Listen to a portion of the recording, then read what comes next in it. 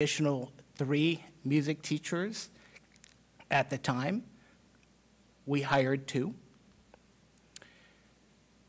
Coming into this school year, during the fall and winter, we then did a couple of other things. We created a music task force and created a vision. We came up with a vision. What did we want that money to lead to? What are the outcomes?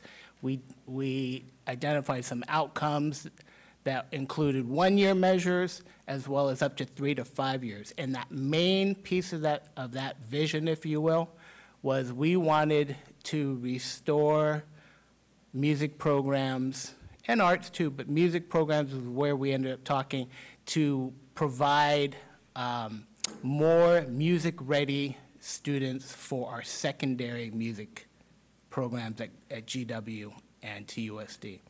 We also provided support and PD for our new elementary music and art teachers. Fast forward a little bit to right now, and we recently created a K-6 music essential skills list. Basically, what are those essential skills in music that we want all kindergarten through 6th grade students to have as they matriculate through our music program. We created a marketing document. It's a trifold. The intent was to, wouldn't it be impressive to sit down with our music candidates and to show them the planning that our team has already done in terms of the program, right? And so that is something that we are very proud of that work. And now let's go out and hire more elementary music teachers. Here are the allocations for the current school year. Remember, it is, not to state the obvious, it is April, and we had to commit to staffing costs about this time last year. But these are the allocations for the current school year.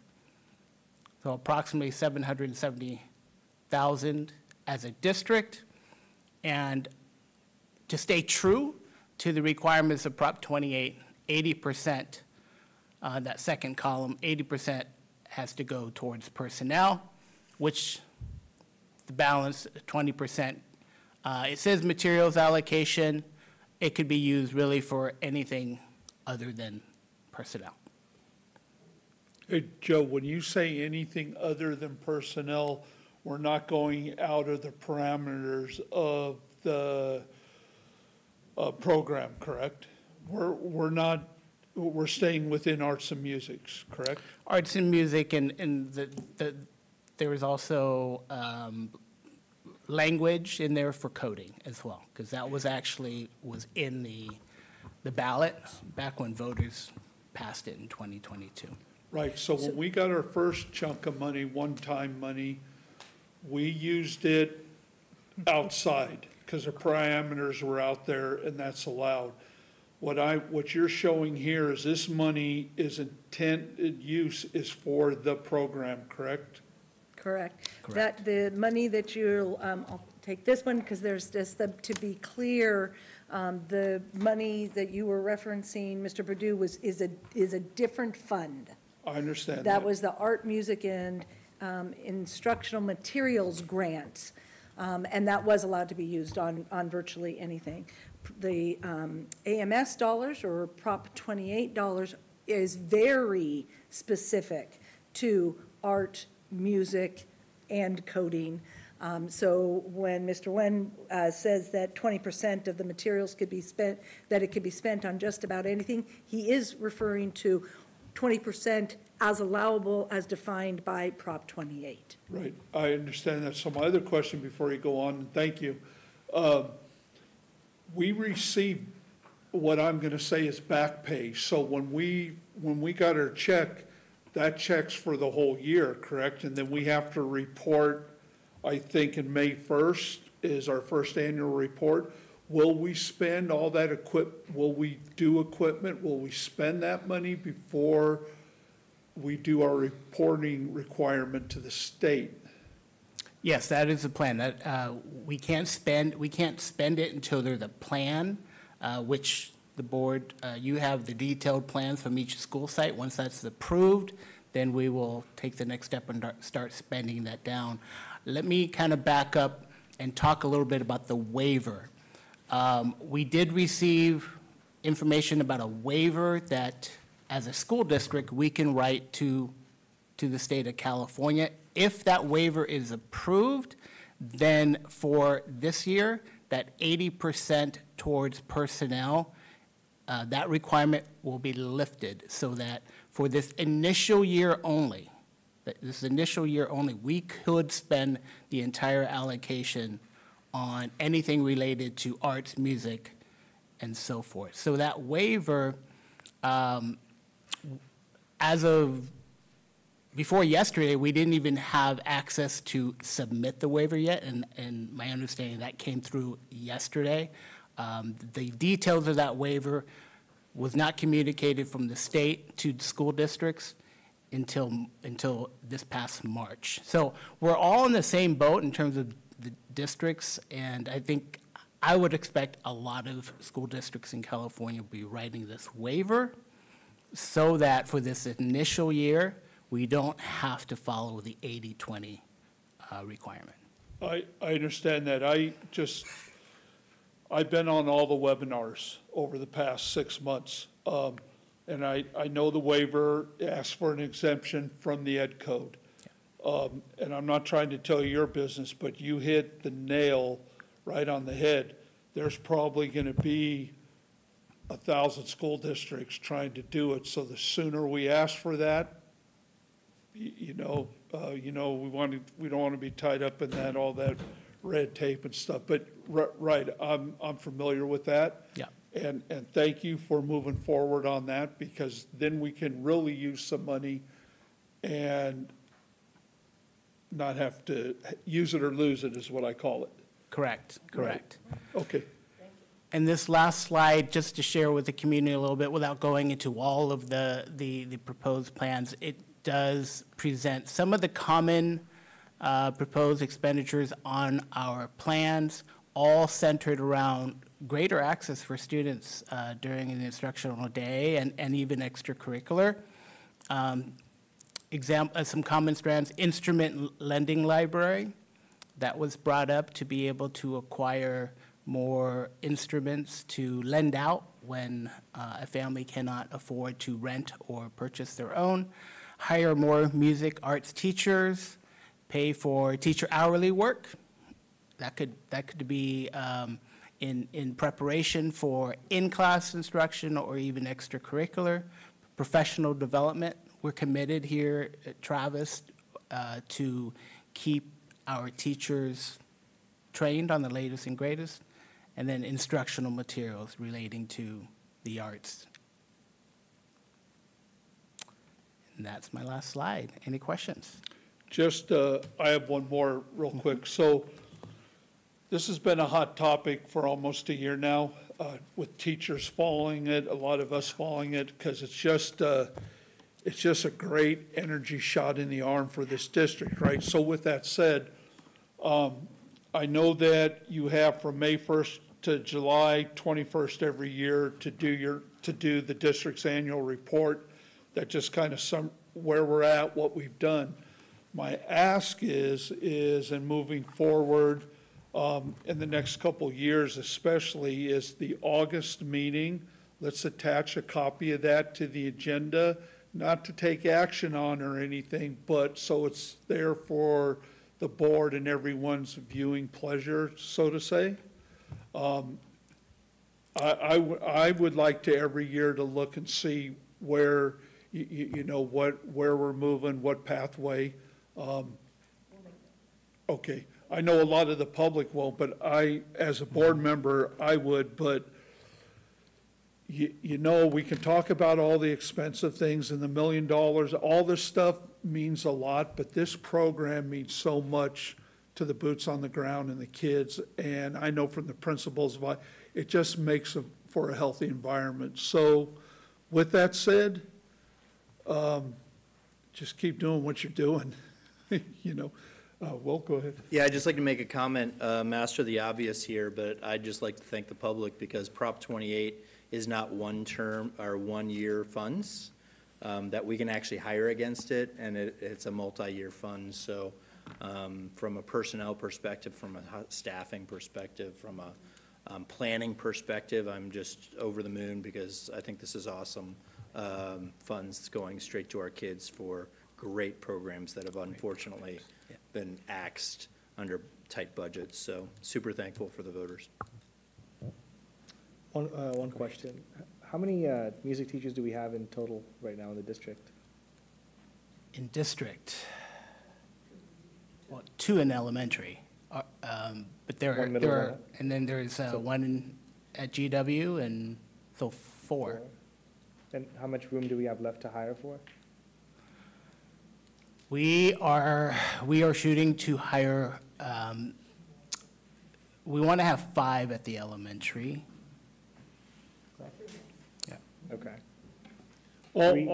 Also on the answer, correct me if I'm wrong, but the 2 that we have at the elementary now, they bounce around to different elementary sites, so we're not just, some are not left out at this time. They're all getting a little piece of the pie right now, correct? Either music or arts, yes. Right, okay. Yeah, So we're looking to hire 3 more? correct. How long have we had the longest vacancy now? For music? Just curious. Yeah, this year, we had 1 for this year, that we were unable to hire a music teacher. Because keeping in mind, if we're talking just music, all districts are looking for music teachers right now. So if you have some music experience, get a credential. I'm curious. Have you guys seen a reduction in, to teach music, do you need a degree in music for You us? need a credential. I won't answer here. Yeah, no, we're here to tag team and help out. So we currently have 3 vacancies. 1 vacancy has been opened this school year, and we will have 2 additional vacancies for next year. Got it. And to teach music, do you need a bachelor's credential. in music or just a teaching credential? A teaching credential. Okay, So you might not have a bachelor's in music and maybe something else, but you need the credential in music. okay.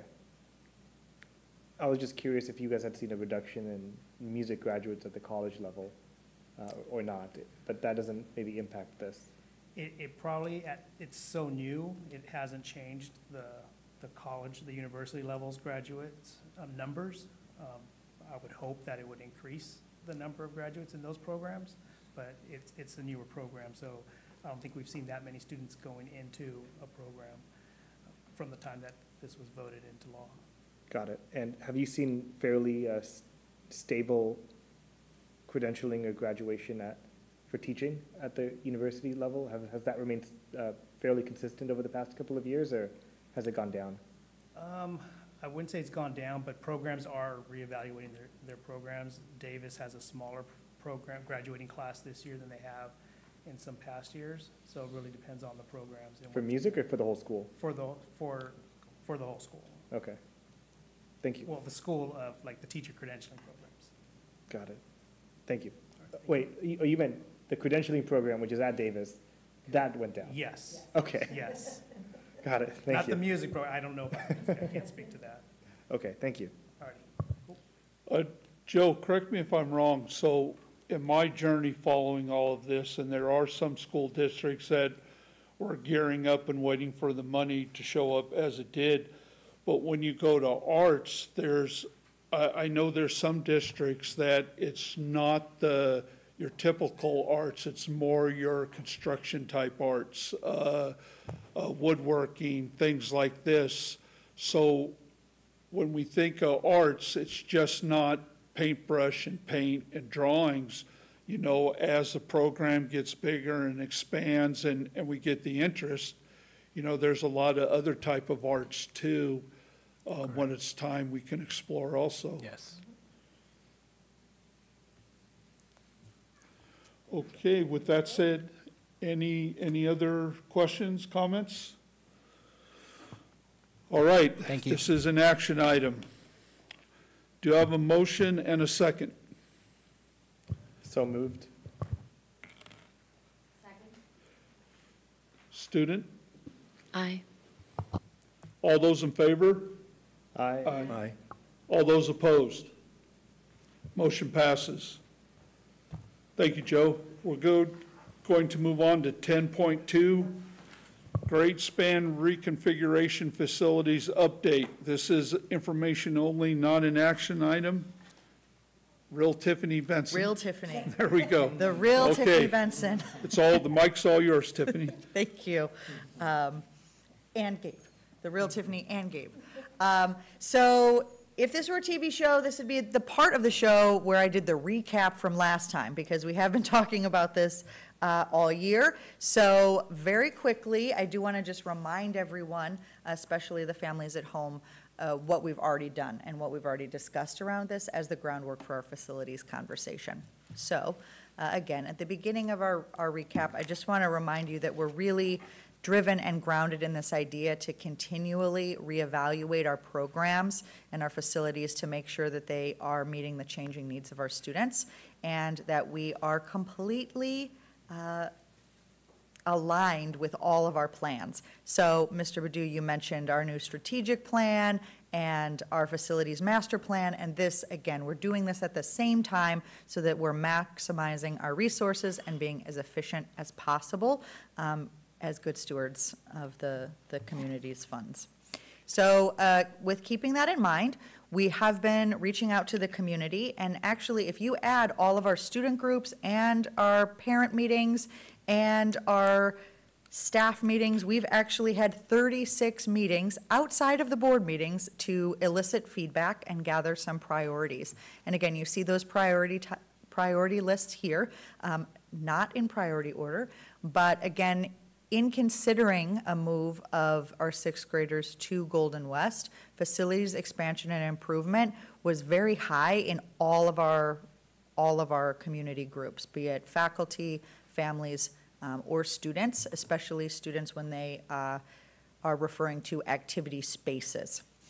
We also, again, some specialized things coming in there, wanting access to those electives, community creation, having a hybrid approach to the program, and again, some of the other high topics coming up.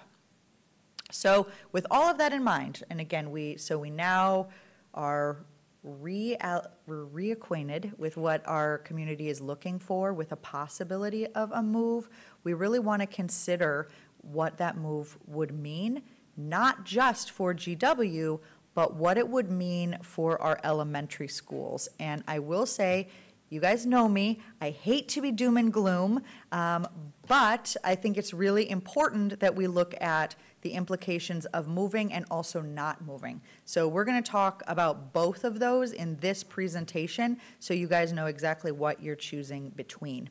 So the first thing I want to talk about, and this has also come up at a number of board meetings through be it discussions about bond, discussions about classroom allocations, class size, it comes up in many ways, but what we are seeing is that our elementary school sites are facing increased pressure on their facilities. And if you look here at the reasons why, some of those we could see coming, and some of them are choices we've made to increase our services for our students. So for things like increased TK enrollment, as you guys know, we're in the process of full implementation of TK, our transitional kindergarten. In the next 2 years, we'll be at full implementation and we'll be at the full regulation of class size at 20 students per classroom. So when we get to full implementation in 2 years, we will need 9 classrooms just for TK. And as you know, TK spaces are larger and have specific room requirements around them. We can't just put them in any classroom. Also, we have a number of specialized services. Services I'm very proud that we provide here in the district, but they require specialized spaces. So that can be things like our intervention program, our English learning language development program, speech, special education classes. Those classes, again, have a smaller class size, which is appropriate, but it means that we need more rooms to educate the same number of students. And we have seen over time that we have been providing an increase in special education services. So again, an increased facility pressure. In the last few years, coming out of COVID, we've made a very conscious decision to increase our social emotional support and to continue to foster the great collaboration between our staff. Now, for that, again, we need some space for it. So we have dedicated wellness center spaces at all of our sites, but that does come at a cost of space. And we want to continue to have staff meeting and collaboration space that is dedicated for our professionals, and that, again, is just another pressure that we have on our elementary facilities. So keeping those things in mind, and again, that's totally if enrollment stays flat. I'm just talking about what is going to happen in the next few years if we want to continue the programmatic support and meet the legal mandates for programs like TK and special education. So with that in mind, I'm going to turn it over to the money man, who is going to tell you what this would look like at our facilities to continue this level of programmatic service. Thank you. Okay, so we have two options. First one is keeping our current configuration. So as you heard Tiffany just say, we have all these programs that we need to provide space for. You know, the new implementation of TK, you know, special education, all these things that are just going to require us to expand facilities. So no matter which direction the district goes, whether it's, you know, moving sixth grade and putting in new classrooms over there, freeing up classroom space at the elementaries, or adding classrooms at the elementary school sites to accommodate all those other programs, we're going to have to put buildings down. That's just the way it is. We're really not going to have much choice in that matter. So first thing we can do is keep the current configuration, and we could add classrooms out at the sites. Now, a couple of issues with that. One, it is considerably more expensive. It would probably have to be portable classroom buildings, as sort of like what we saw at Cambridge and Foxborough this year. And really, as a district, we're trying to get away from that. You know, as I spoke earlier about the science classrooms at Vanden, P building over at Golden West, their lifespan is shorter, and they're just not built to last as long as we tend to keep them in service. So we really want to try to shy away from using those. Big problem though, our sites don't actually have room to put any additional classrooms. So if we were to add any additional classrooms, we'd be taking up other spaces. We'd be taking up field space, playground space. At Center would be taking up space on their blacktop. So these are other spaces that schools need for a number of programs that we would actually have to take in order to add additional buildings down.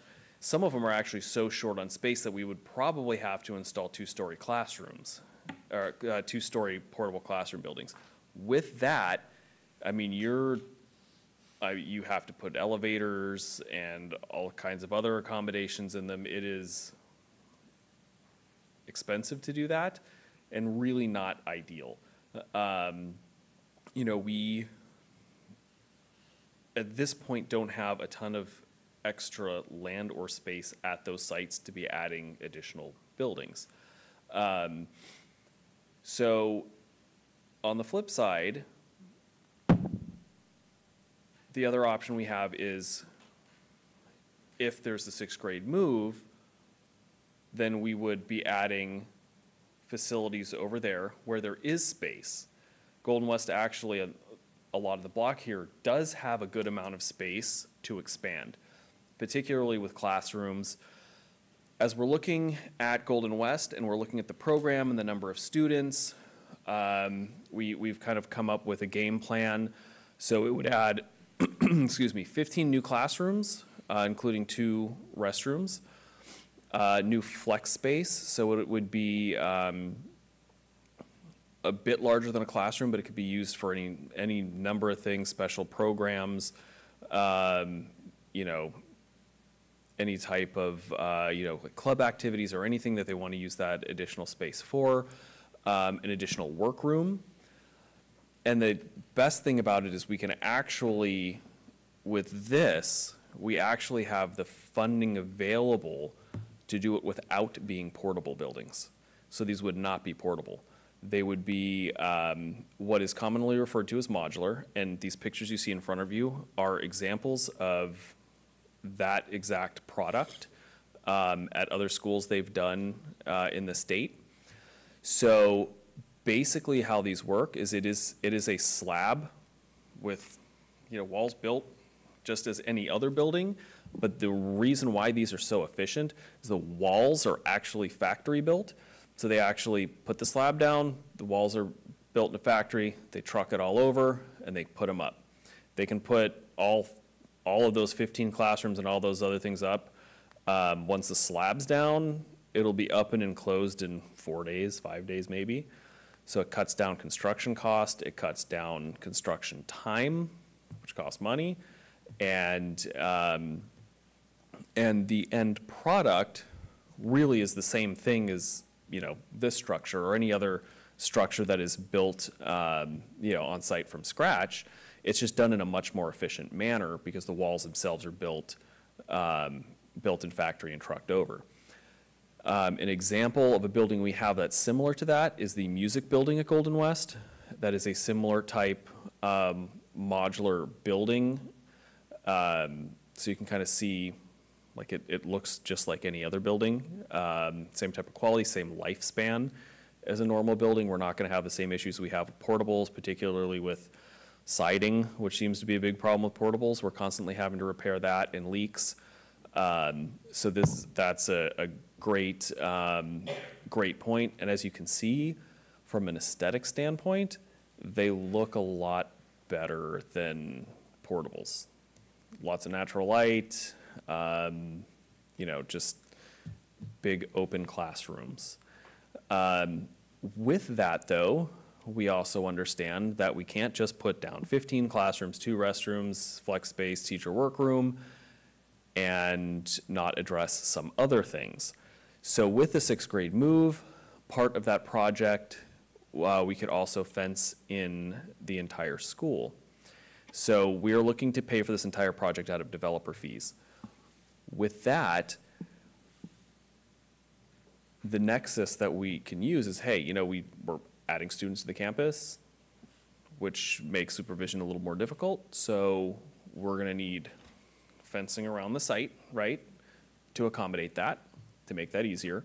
So we can actually pay for that part out of developer fees as well, and that would also get done quicker. So there's an upside to that. Additional security cameras would be added. We already have a good amount of cameras at that site right now, but obviously we'd want to cover that whole area and, you know, and anything that becomes a deficiency as a result of putting those new buildings down. So we'd have new cameras there. And one thing that we actually found, and those two are both the PA and fire alarm systems are also on the bond list.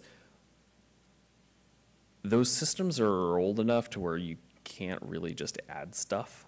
So what we found with Cambridge and Foxborough is we actually just had to replace systems. So the fire alarm and PA systems would both be replaced at the same time. So the fence cameras and PA alarm systems that would be part of bond would now be part of developer fee, which then frees up some bond money after that to be able to hopefully start getting into some of those tier 2 projects. So a lot of benefits of going this direction. So this is sort of what the layout would look like. Let me see, do I have a pointer on this thing? I do, but you can't see it on the screen, so it is worthless in that respect. Okay. It actually, it's not light enough against the screen, or it's not bright enough. So, okay.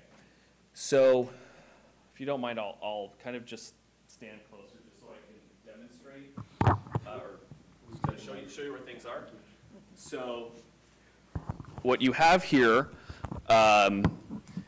this right here is where the parking lot and the special ed building will go. So that's right here. This is currently the student services building. The main DO building's right here. This right here is currently where that big mound of dirt is. So what we're doing is we're putting the classrooms on what is currently the blacktop, because that's what that does is two things. Is that gives it its own little area over here, close enough to the center of campus, to the gym and everything here. So it's a really good location.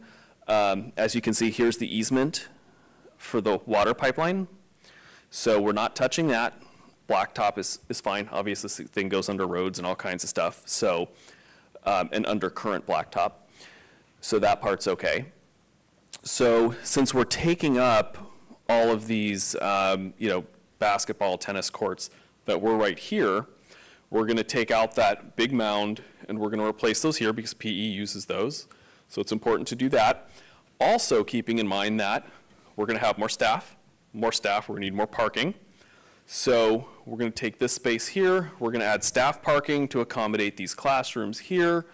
They'll be able to enter this way as well. So that way this all becomes a very, very kind of fluid area in terms of being able to, get staff in. It's easy for, students to come in through here, access to the rest of the campus, and access from the gym over to the new basketball and tennis areas. After going through multiple different variations, this was the only one that did not end up in some really funky looking plan, basically to accommodate this 15-foot water pipe easement. So this is what we're looking at. Here, I'll go back up to the podium. So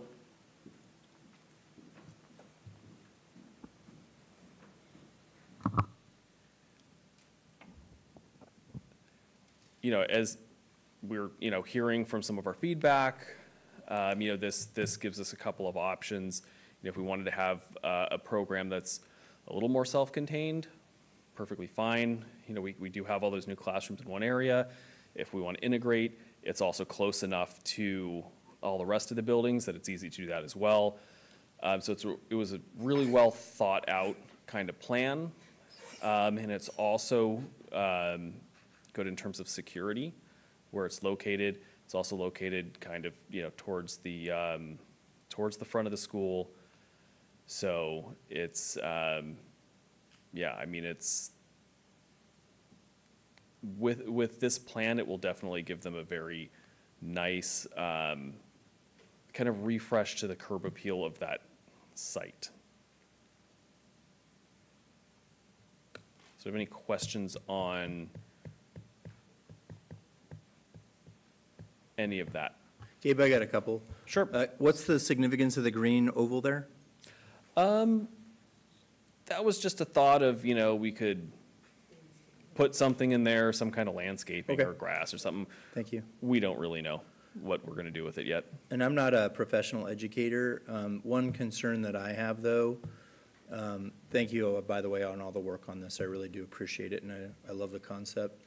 I'm a little alarmed at the proximity of the new classrooms, not only to the athletic area and fields, but also the close proximity to the road.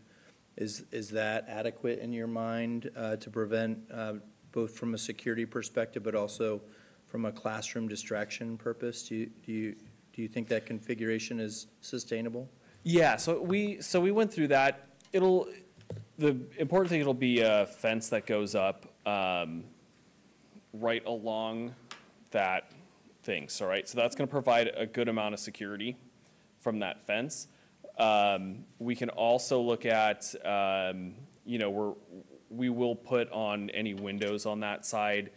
What do they call it? It's like a one-way blackout sort of film on those, so people can see out, but no one can see into them. And we'll also have additional window coverings on that side as well to make sure that, you know, no one can see in from the street. So that'll be helpful. In terms of noise from the courts, we're not terribly concerned about this. These buildings are very well insulated. So unless, I mean, unless they're, you know, bouncing tennis balls off the windows, they're not really gonna notice it. Okay, thank you. Yeah. Tiffany, this might be more for you. So I'm okay with the education teacher part. We've heard from teachers, we've heard from the teachers union. I understand their support for this, and I'm on board with that. So set the education part. There's two things that really concern me here is, number one is transportation. We still don't have Markley Lane up and running. Out of the 400 plus students, how many are gonna ride the bus? We have, and it's not that we're doing anything wrong, but because of the situation the city of Fairfield's put us in, we have a hard time getting our students to school before the first bell as it is. It's intermittently, they're late. It's not, we're doing the best we can. So with this impact, I would be looking in May 15th to see some kind of workup of what are we gonna do about transportation. That's my first concern. My second concern is this. We can have the fanciest buildings and the best teachers, which we do, on and on and on, and a great experience there. But now we're taking sixth graders and we're bringing them to this environment. So extracurricular activities, and why it's so huge in my mind and what I've seen on the ground is, it's not if they're the best player or the best this or the best that. It's when they get turned away and said, you can't participate, it's an attitude thing, it's a morale downer. So what I'm saying is you have band, you have robotics, you have all the different sports teams, okay? So you have coaches there and they want to win. I mean, it's competition, right? They want to win. What are we going to do with all these sixth graders? Are we gearing up to have additional everything so sixth graders don't get turned around, go home, they're sad, their grades go down? So those are my two things I'm looking for, some kind of start of a plan on the 15th, just to give you a heads up, Okay. if that makes sense. Yes. Gabe, I see all this, and what I see, I'm okay with. At the end of the day, everybody, we don't want kids back in hallways. We don't want to take part of libraries for classrooms. We don't want to do any of that stuff anymore. That's way in our rearview mirror. So I think space is everything, you know. It's again, this is just me. These kids are a product of their environment we put them in. So this I like. I thank you for all the time and everything in this. This I like. I think we just got to have a plan to get them there and make them feel comfortable so they want to pay attention in the classroom. Thank you. Mm-hmm. So I can speak to the transportation piece. So currently, the way it's set up, we have, you know, we first it's the elementary schools, and then particularly in the mornings, the elementary schools, then the high school, then the middle school last, right? So the way that the routes are run, obviously, I mean, we're transporting a lot of Vanden students because Vanden's a lot larger of a school. So we have the same capacity when we're dropping Golden West. So we'll be able to handle all those additional students, dropping them at Golden West. That's not gonna be an issue. Absolute, you know, worst case, you know, we add a bus on our route. I mean, yes, it's an ongoing cost, but it's not that much, particularly when we get reimbursed for 60% of our transportation costs. So we'll be able to make that work fairly easily. I'm not terribly concerned. The bigger thing more is scheduling, which has been the issue with making sure that they can get all their routes into each of the schools on time. This year's been a lot better than last. We do still have a little bit of work to do, and we're gonna continue to try to figure that out. But when it comes to scheduling, it's not just, you know, start and end times. There are all kinds of things in between we have to take into consideration. I know we have had, the three of us have had many, many, many long conversations trying to figure out how to squeeze everything into the day. So we're gonna continue to work on it, but I really don't see that as much of an issue. There may be a little added traffic because some parents are gonna drop off their students. But even still, when you compare the number of cars that are coming in for Vanden as compared to Golden West, even adding more cars coming in at Golden West, they don't come in at the same time. So it's still just, Golden West is not gonna be as bad as Vanden. So we're still not gonna get to that point where it is completely out of control. Right, but I think we need to take a hard look at, serious look at, is Peabody is congested now, Vanden Road, there's no plans of any of this, and all the new homes that are going up in, back of Southtown, all in our district. So we're putting more cars, whether they're cars or buses, you know, next year, the year after, you still got to get from point A to point B. True. So we have to kind of, and then they put that stop sign out there on Vanden Road. So now our buses, you know, so Yep. I think we have to have a plan so we can counter whatever the city throws at us. We need to Yes. kind of think about that. And that's also part of the CEQA process. So part of the CEQA process is, you know, even if you go through for the exemption, you still need to look at the traffic. So we're still looking at the traffic. Now, because of the difference in times, because Vanden starts at 8:30, they start after 9. I mean, you have a time in between the two. You know, they're only gonna have about 60% of the enrollment is Vanden, so it's not even gonna get as crowded as Vanden drop-off. So I'm not terribly concerned about the traffic, also because of the odd timing. At 9-something in the morning, most traffic has gone through the area, right? And then when they get out at around 3, it's still before, rush hour when it gets really busy. Vanden is really where it gets the worst. And I don't anticipate Golden West getting anywhere near that. The only other point that I would make to manage expectations regarding information still coming forth to the board in May is your comment, Mr. Perdue, around us knowing how many people will be taking the bus. I want to say that we will not have that information in May. I understand that. That if it is the decision of the board, that is an excellent component that will be examined next year for implementation, again, remember, is for 25-26. That's one example of the many things that we will be surveying our families. So if my math is right, if the board approves this next month, it is the current fourth graders now that will be going to Golden West. That's correct. Okay. That's correct. Yeah. All right. And, just to touch on, you brought up, extracurriculars and other things. Well, I'm sorry, Mr. Miller, I'm so sorry. Ms. Byer's been trying to Oh, I'm ask her sorry. question. I'm totally sorry. So sorry. Go ahead. That's all right. I was just wondering what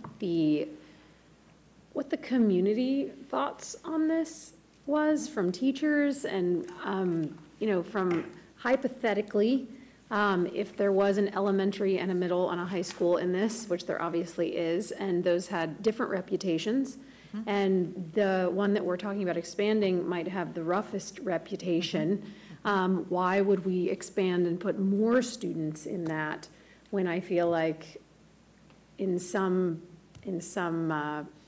parents' opinions, this is the school which they, I think, are kind of the most questionable on as far as safety and things like that. Yeah.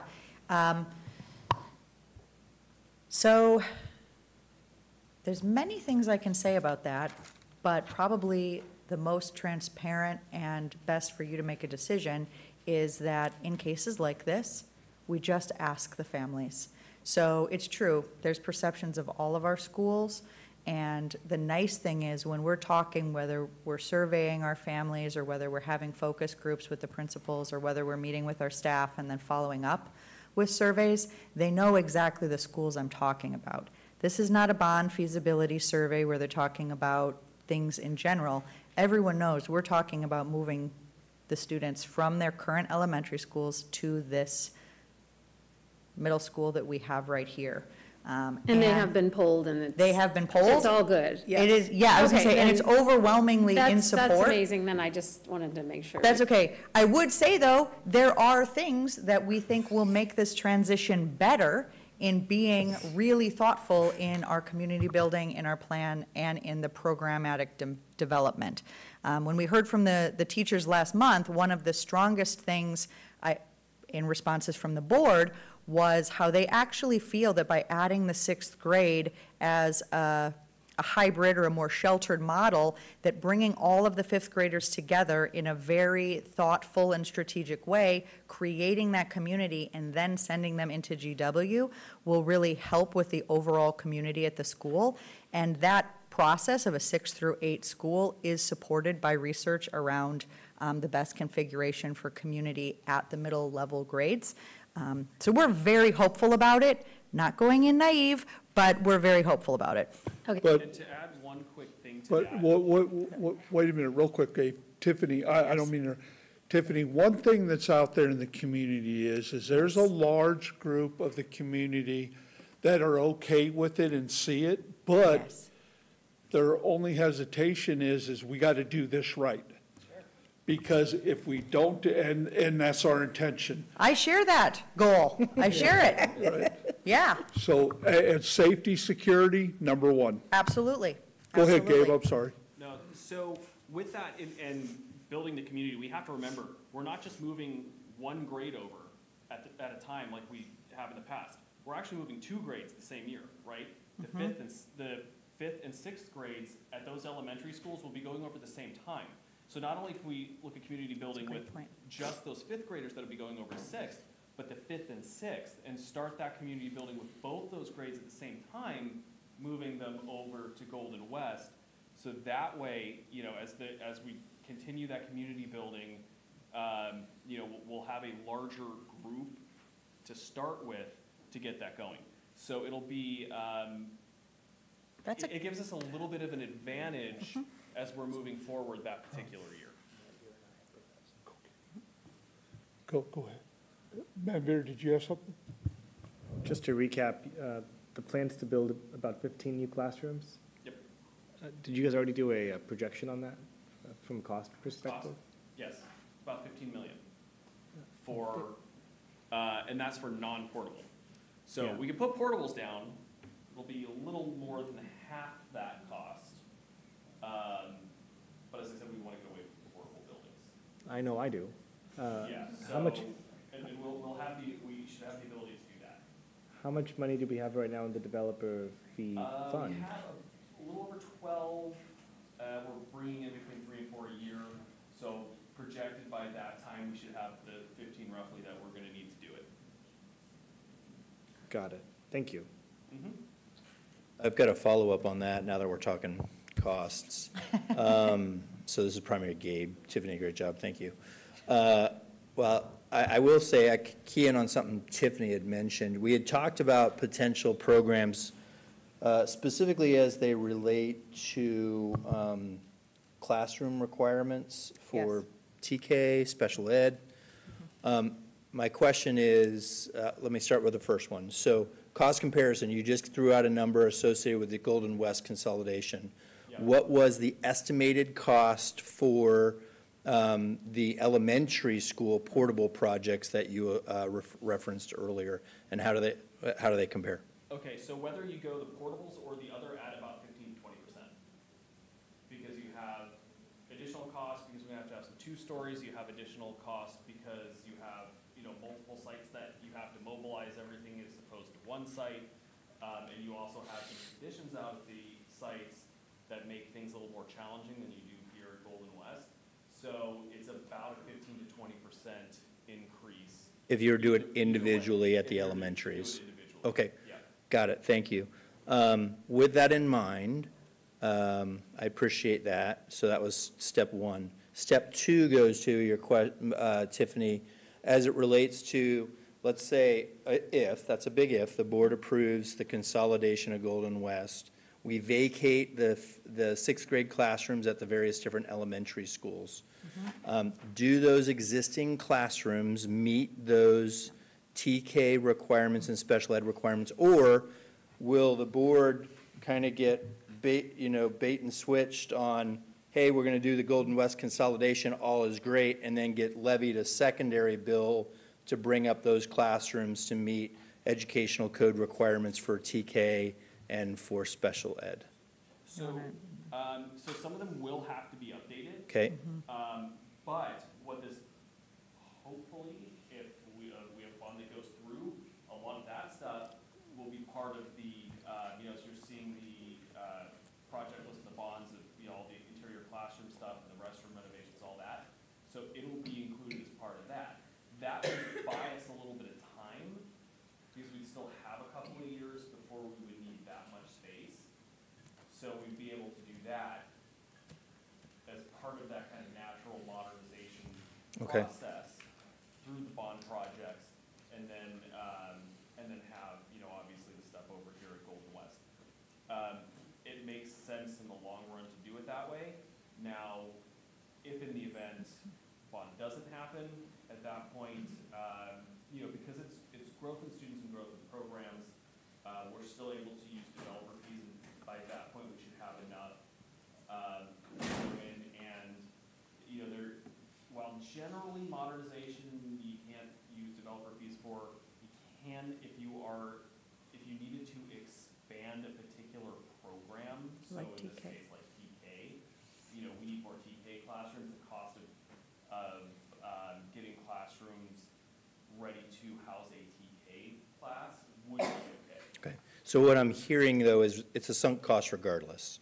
Regardless if we do the Golden West consolidation or we create those facilities at the existing locations. My hope was you were going to tell me that by doing the Golden West project, we were going to create adequate spaces for those programs and save that cost later. But regardless, we're going to have to pay that cost. Some of it. It depends. Yeah. And it does Big- also depend on site. That's So we have right. some sites that may actually not need any, Right. some that, probably will need a little bit, but it's not gonna be near the scope that we would need if we had to, if we weren't, moving. sixth grade. So it's a bit of a distraction, but I include recommending those cost savings as part of the greater Golden West discussion for future savings as it relates to future investment requirements. That too will likely be a consideration well after the initial decision, because the actual number of classrooms, TK classrooms that will have to be added is enrollment dependent. So we won't know that until the full implementation is in place. Also, keep in mind, we also have the option of moving students, that not all TK students necessarily attend their school of residence. So it may be a cost-saving measure that we funnel the TK students to the schools that do have enough classrooms, so that is not an added cost. Okay, no, I appreciate it, thank you. Just as a side note, I totally agree with my colleague Manveer. I can't, then portables are just those were back in the 60s and 70s. But also a side note is I don't think the community around our schools, when I, out there, when I talk about Cambridge and Foxborough, I don't think, and we need our community and our neighbors, I don't think they'd want to look at double-decker portables stacked on top of each other. I mean, I'm a homeowner and I don't want to look at that. So I'm just saying that's kind of a plus for this too, moving forward. But yeah, I don't like the idea of portables, and I thank you for bringing this. I think I think the think tank did very well on this. I really like it. Okay, board members, any other questions? One question, are we looking to decide between these two plans right now? No.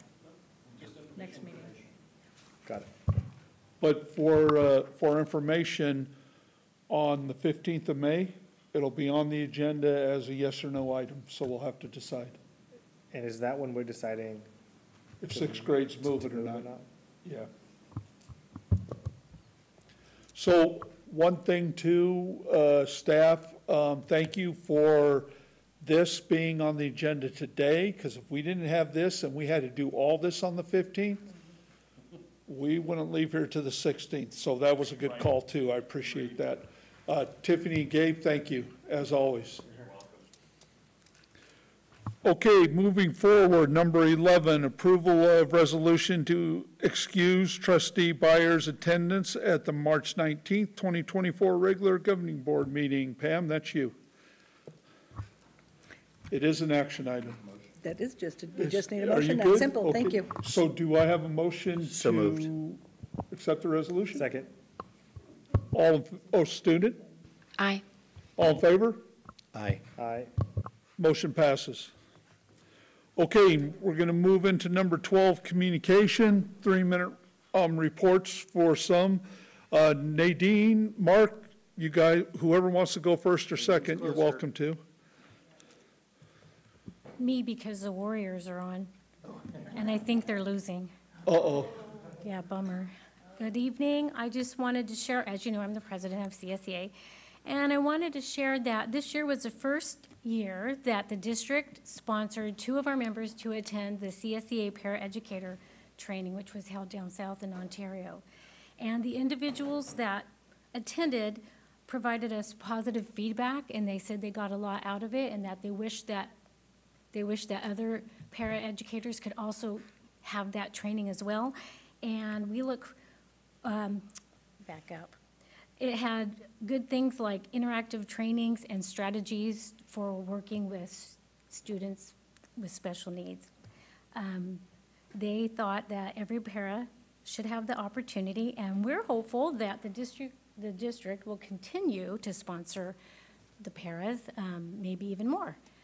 Especially secondary, because they don't get the supplemental training that we give in-house here.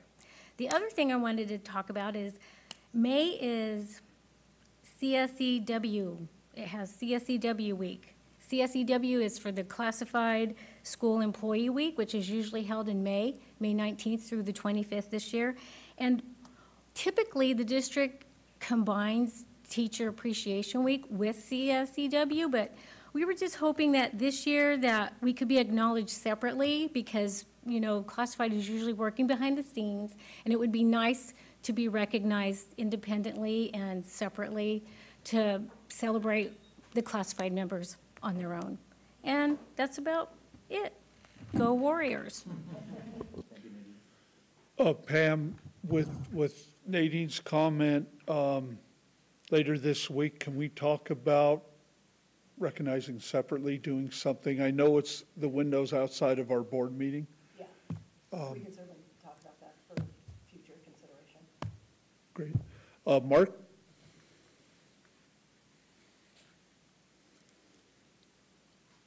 Good evening again. You'll be interviewing superintendent candidates soon. Your candidates will be saying, hire me.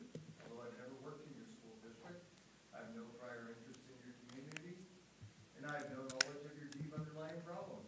I want you to hire me to work with people I've never met and pay me $250,000 to $300,000 a year. The local hires of Dixon and Fairfield were baffling. Brett Farley, superintendent of the California Montessori Project, was hired by Dixon. Farley earned his bachelor's degree from Florida's College of Journalism and Communications and a law degree from the University of San Diego. His undergraduate degree is not even credentialable. He has no teaching experience. Jennifer Sachs, the new superintendent of Fairfield, is now embroiled in a terrible controversy. She was an instructional aide, a classroom teacher, Title I coordinator, curriculum specialist, principal, director of curriculum, and instruction, and chief of educational services. Only one of her 7 jobs was teacher. Did these two really want to work with kids? Did they give the countless volunteer hours of tutoring, building relationships with parents, preparing enriching and engaging lessons, leading clubs, being a class advisor, coaching, or were they just there for a larger paycheck? We have good people in our district, proven records of success and dedication, people we trust, people we like. I hope you've read the letter supporting Rashida Turner as the next principal at Center. She's perfect for the job. She's the highest quality candidate. And of course, we endorse Bill Sardi as superintendent. Now, all of you were in the military. You should have received some training in game theory and been introduced to the prisoner's dilemma. The winning strategy over hundreds of thousands of simulations was tit for tat. Simply cooperate until your opponent defects. When your opponent defects, retaliate. When they cooperate, return to cooperation. Successful qualities: be nice, forgiving, retaliatory, and clear. So clear. Trust has been broken in the district. Last year, we bargained for 86% of COLA in true-up language. We were asked to cooperate, and we did. $600,000 were left off the table. 1 month later, a new management salary schedule was proposed with significant increases and ratified. Of course, we were not told this in bargaining. The district defected. Our next move should be to retaliate, but that is never good for students. Simply, what we want is we want a superintendent we can trust in bargaining, one that is transparent, one that will cooperate, and one that will support teachers. And additionally, one we can count on to help develop a plan to deal with our most challenging students, like I mentioned earlier tonight. And I guess I still have time. Thank you, Mark. Thanks. Moving on, student board member report. Good evening, board members and community. Last week at Vanden, as you guys have probably heard in the ATM report about all of these slides, said something about Purple Up and military child support. So that's what we did last week. Ms. Post and our JROTC set up lunchtime activities all throughout the week, which was really nice. And on Wednesday, we dressed up in purple to show our support. This week is pretty much our most eventful week. We have Spirit Week, and so we have lunch skits in the Little Theater. Little Theater, it is little, so unfortunately, some of our students haven't been able, or probably towards the senior and junior skits, they might not be able to see the skits as they haven't been able to in the past years because of the size of the theater, but that's just a little thing. And then from my last report, we have been receiving only positive feedback I've been hearing from the security dogs, from our students. I've heard from Ms. Shields that they've been on our campus around 10 times. I've only seen them twice, so they're just hidden in there enough, whereas the students can come find them if they want to, so that's nice. And we are looking to open a new club at our school. It's the SAVE Club, SAVE Club. It stands for Students Against Violence Everywhere. It's part of the Sandy Hook's Promise. So we have our club advisors, and we are going to start promoting it to our student body for next year's new chartered club. Board member Manveer.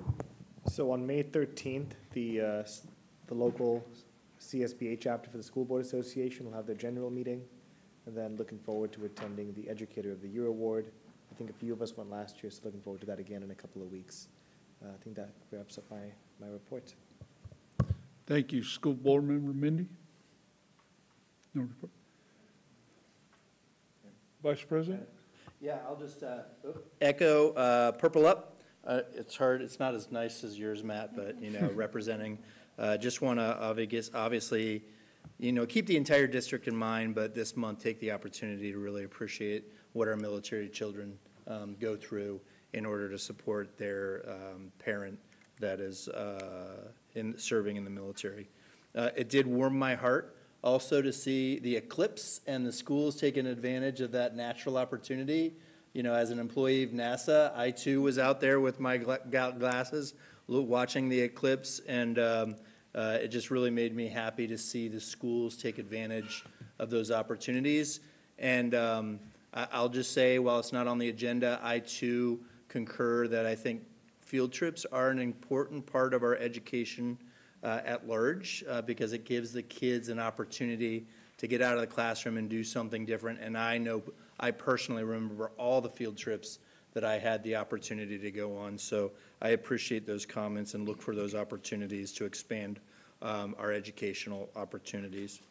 I had the pleasure of attending the National Honor Society induction this week, and I thought it was a very class act, and I was really happy to see Vanden put that, and I think it was the first NHS induction that the district has done, and I applaud everybody that was involved with that, and I just want to say thank you.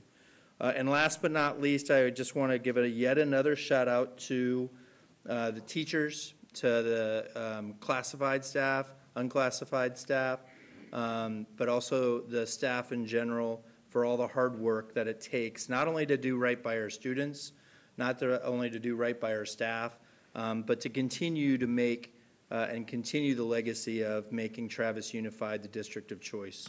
A lot of the discussions went on today, took a tremendous amount of work, tremendous amount of staff capacity, and I see it improving the district, not just today, but in the future. And I just want to let you all know how much it's appreciated. So thank you.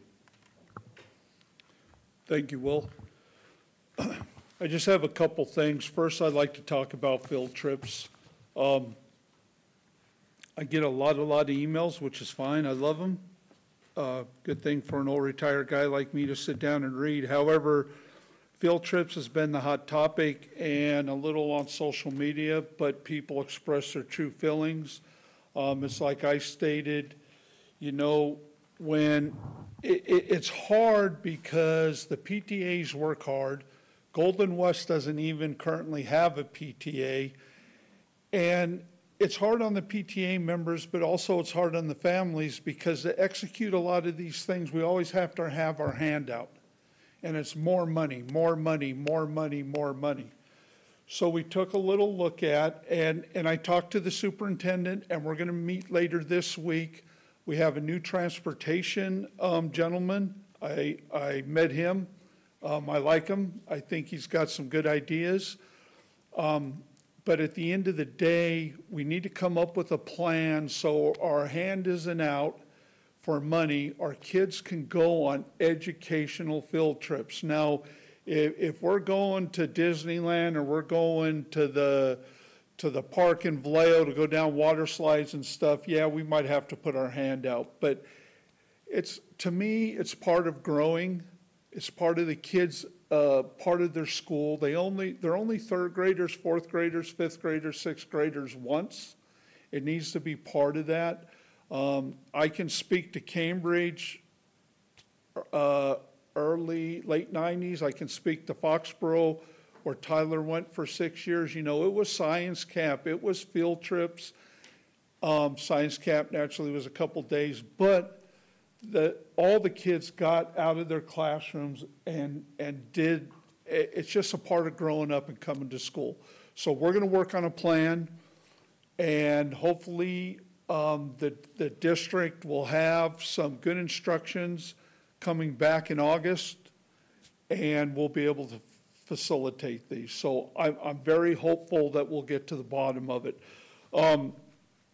Yes, Fairfield Sassoon, they contract with a private provider, but that contract is really large for field trips, just everything, all their extracurricular, all their athletics.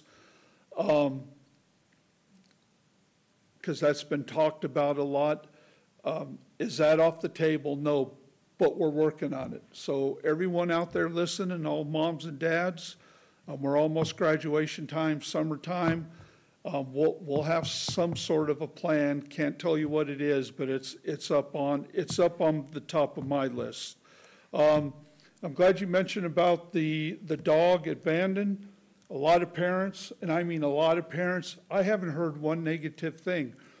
So then when I was up there last week, I had 2 kids and I can't tell you their names, I just know them, hi, goodbye, you know, there's so many kids there. And if they have their way, they're gonna adopt that dog as their mascot. So will we ever know how much that dog deterred? No, but from what I see, it's working. I don't know if you agree with me or not, but I don't think we've had any encounters but friendly encounters. So that's a good feeling, because that was a tough one if we did it or we didn't. And I got to tell you, Will, and I'll quit talking to everybody in a minute, you're the one that stepped it up a little, that what I brought to the table, and I think it's paying off. I really do. I think it was a good call that you made and the rest of the board, and I stand behind it. Just one other thing, a lot of stuff, I'm not going to repeat what the vice president said, a lot of work from classified to certificated. You know, if you drive down here on any given night when school's been over and the teachers are released, you see a handful of cars there, and it's all about, there's no overtime or anything being paid.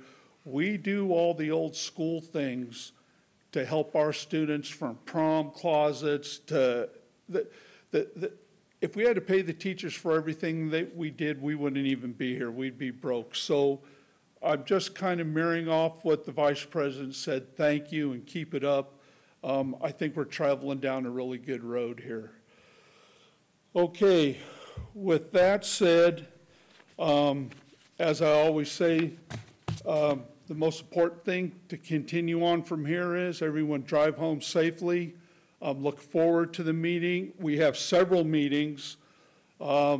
Technically, Pam, on the 15th, after we approve the new superintendent, we should have 2 people sitting at this table. So big meeting on the 15th. You got a lot of time to still hit up board members and put in input. Everybody, please go home safe.